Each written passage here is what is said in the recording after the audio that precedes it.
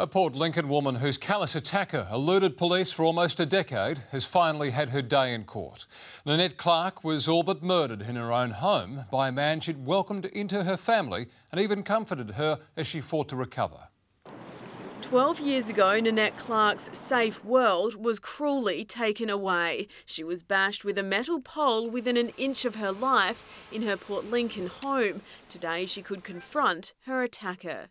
I feel like we have all had an opportunity to say what we needed to say, which has in turn given us a great sense of closure, which we all desperately needed.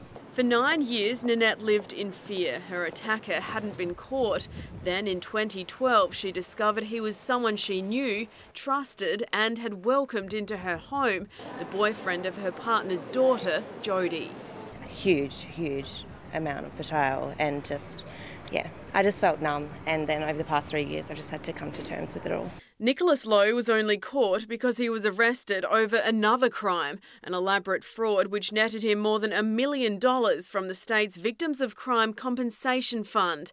DNA he was forced to provide linked him to the attempted murder cold case. She can, finally know what's happened and who did this to her. The court heard Nanette Clarke owes her life to a change in weather on that fateful night. It meant her partner came home unusually early from fishing before Lowe could bundle the unconscious woman in a car.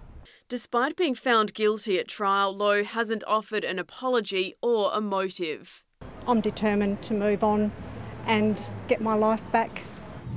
Kim Robertson is live at the Supreme Court. And Kim, there are calls for Nicholas Lowe to be jailed for life.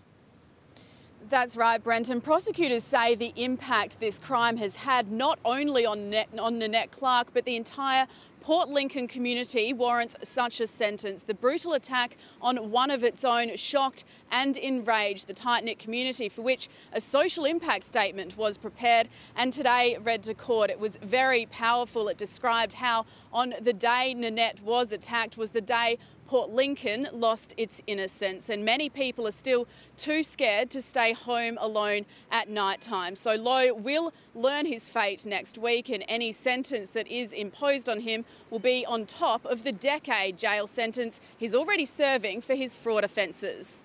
Thank you, Kim.